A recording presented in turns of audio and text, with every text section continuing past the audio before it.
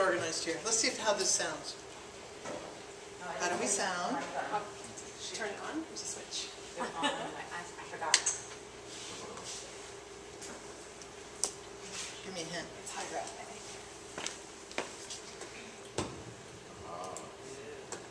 How do we sound? We sound all right? Thanks for coming.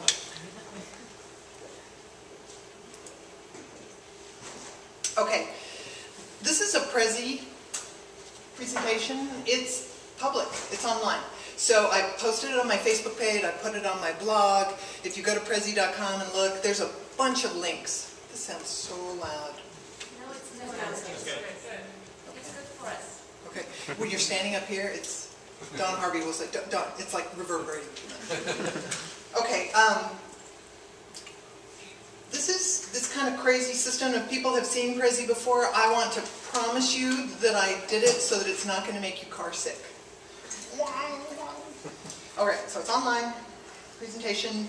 It's about the art of tracking. I'm going to talk about the work that's in this show, but I'm going to step back and sort of tell a story about how I got here. And I'm going to sort of explain about sleep and self-tracking and this whole idea of experimenting. And one of my secret goals is that I'm going to get everybody here to really think about measuring something. You might already be measuring, but you might not write it down at the beginning, but it's this idea that you're going to start paying attention to something about yourself. So that's my not so secret goal for you guys. All right, here we go.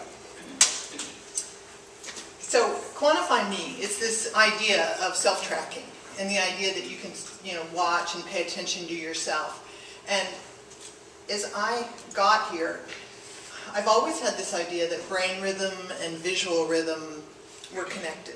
That there's something about how the mind sees pattern, and it's connected to some innate pattern within yourself. And so I've always really been interested in pattern, and I've looked and read a lot about neuroscience, and I've thought about pattern and the pattern of yourselves, and I've made works that are about all the little pieces of memory, and what do you recall, and what do you see in a day. And so I'm sort of paging through here at the beginning some of my pieces and some of my works. These are 6-foot collage pieces. I've worked on pieces that are relative to time and time tracking, and this little piece is around the corner here. I've looked at populations of ALS patients. I did a piece based on their actual medical prognosis and their medical history with the Carolinas Healthcare at a residency just about a year ago. And I've done pieces, this is a little piece that's right out of the front, it's about sleep, and it's about the stages of sleep. And I've done a lot of work that's connected to measuring sleep. And a number of people have come to me and asked, what got you started measuring sleep? I actually wear a little headband, and I got Rachel to wear one, and I think Lisa took one home one night, and I think I've tried to talk to a number of people. It's a little EEG, so it's actually measuring your brain waves. It's a little, if it's 80s, it's sort of, a little jazzercise. It's a little, but it's actually measuring the delta waves. It's measuring your sleep very accurately, the different stages of sleep. And I talked my husband into measuring sleep so he doesn't think I'm too geeky looking.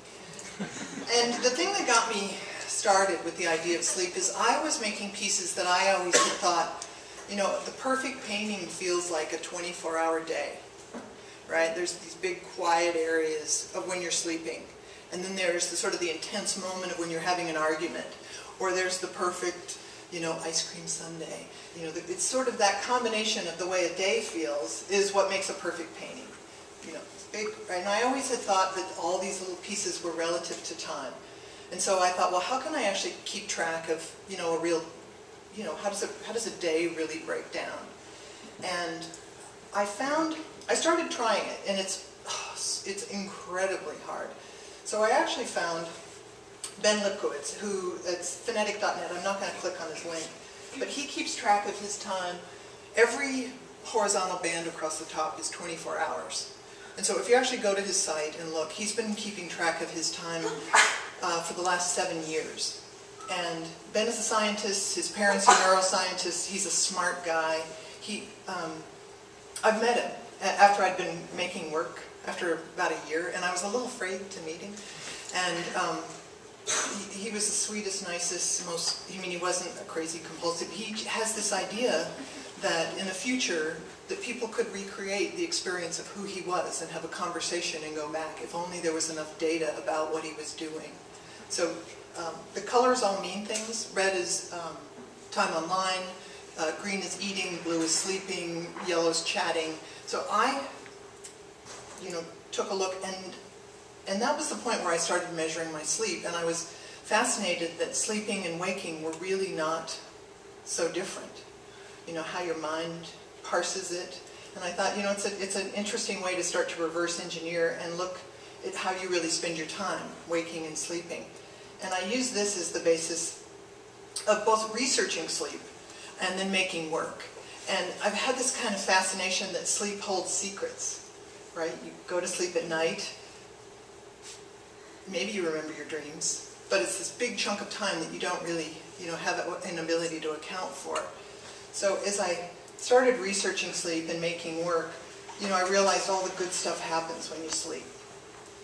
Right? If you're a kid, when you're a child, you grow while you're sleeping. If you're sick, that's when you heal, that's when you get better. If you're trying to lose weight, you lose weight while you're sleeping, so if you sleep better, if you're on a diet, you're going to lose more weight. You reorganize long-term memory. It's sort of the chance where your brain has to resort things out. All the good stuff happens as you sleep. So I, took a lot of these ideas and I started, putting it into, found wood objects and made pieces that were based on sleep. And I installed, a large piece in the gallery, and all of this went into a show in Los Angeles. And I thought about this as experimenting. It was a way to experiment with this idea of the patterns of waking and sleeping. How does that time parse out? Is it recognizable? Does it feel familiar?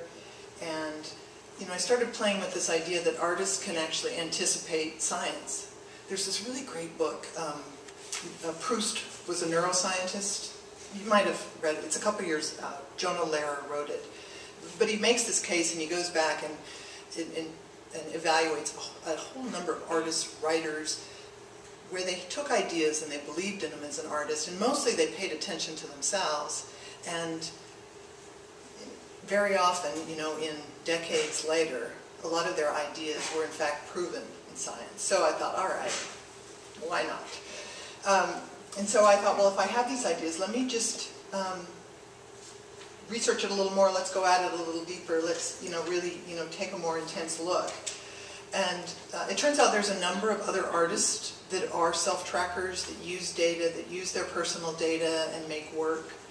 Nicholas Felton in New York keeps track of everything he does that year and puts it in an annual report, the Feltron report. He's like the best data visualization guy in the world. Facebook just hired him this last summer. Stay tuned. Mimi Chun, was tracking everything she ate during the week, and she matched it to Pantone colors. Isn't that cool?